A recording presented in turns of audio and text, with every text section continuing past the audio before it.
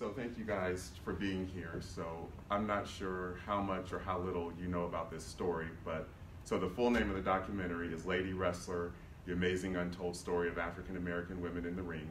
So it's this little known story about African American women, most of them from Columbus, who were world famous professional wrestlers back in the 1950s and 60s. So I'm not a professionally or a classically trained filmmaker. I went to Ohio State, majored in English, but I always had an interest in not only writing but filmmaking.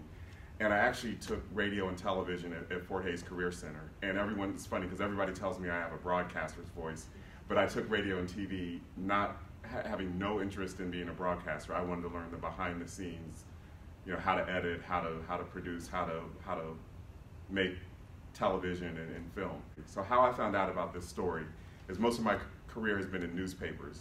And back when I was working full-time at This Week News, which is owned by the Dispatch, there's this public relations executive named Terry Anderson. So when I would call Terry for story ideas, he'd say, there's this really interesting lady that I grew up with named Ethel Johnson. She always had like bodybuilders and wrestlers and actors and stuff hanging out over her house. You should interview her sometime. So this is back in 2005.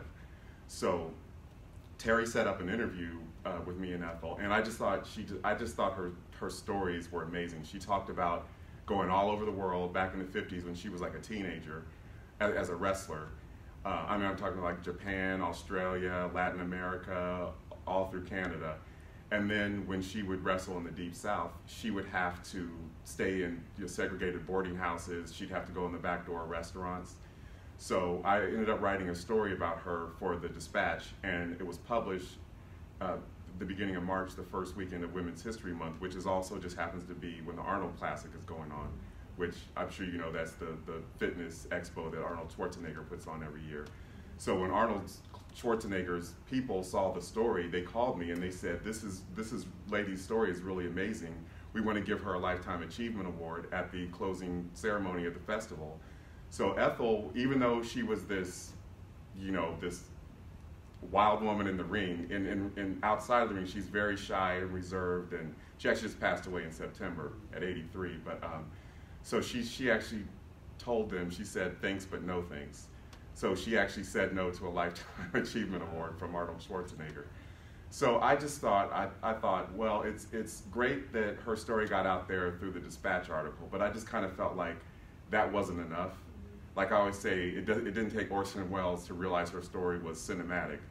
So I'd always been interested in filmmaking, so I just asked her, I said, would you be willing to talk on camera?